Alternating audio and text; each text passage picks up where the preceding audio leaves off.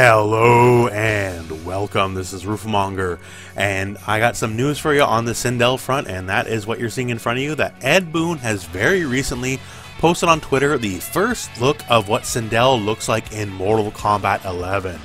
Now, as you can see, this is Revenant Sindel, so just like Mortal Kombat X. There is no previews as of this time of what her living quote-unquote skins might be, but yeah, we have a very kind of imperial-ish slash dominatrix-y still look here. Here's the picture brightened up so you can see it a little better. So a lot of the signature Sindel look is here. We got the big pomp of hair. Hair's a very big deal for Sindel if you're not aware. We kind of got the sexy warlock grandma look going on here, and overall it looks pretty cool as far as I'm concerned anyways. Now, once again, this is the Revenant look. I don't know if this is going to be the base default look. There will obviously be more skins than just this, and I can pretty much guarantee you there will be a living Sindel as well, and that will probably come with a whole different outfit. But yeah, so as we currently know it, with what's given to us, this is the current look for Sindel, and I think, honestly, it looks fantastic. Now, besides Sindel, we also have this teaser here of Nightwolf that was posted a little bit ago. So just in case you never saw it, definitely has to be Nightwolf. The person he's facing off against, almost certainly Shang Tsung, although I guess I can't say for sure. But yeah, I don't think anyone else is going to be wielding an axe besides Nightwolf. And now I guess the big question is, for DLC, who is next?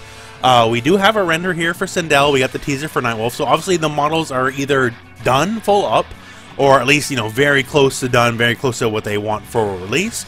And who's coming first? So if we have the schedule that we've had before, one of these two characters should release right before EVO.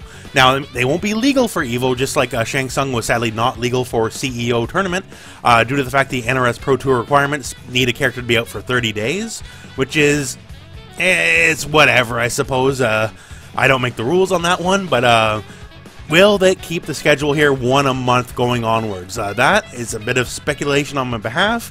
One a month is a very good schedule and keeps the hype going, keeps people very interested, so I would like if they do that. I think it would be pretty good if they did that, but I guess we don't know for sure at the moment.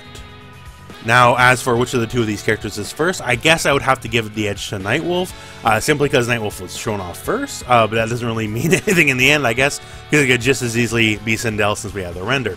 But yeah, so hopefully now that we're seeing some of these renders, the next DLC will be in the realm of soon-ish, and look forward to more news and coverage when the characters come with combos, tips, and all that kind of stuff. But yeah, so I just wanted to let you know how Sindel looks. I think she looks fantastic, super hyped for Nightwolf. These are actually characters I was not expecting originally before the leaks and all that happened, and these are actually two of my favorite characters in Mortal Kombat, so I'm super freaking stoked. I can't really say much more than that. I am super stoked for these characters, and cannot wait for more. Anyways, I just want to let you guys know what's going on, so that is it for this video. So thank you very much for watching. Hope this video has found you well.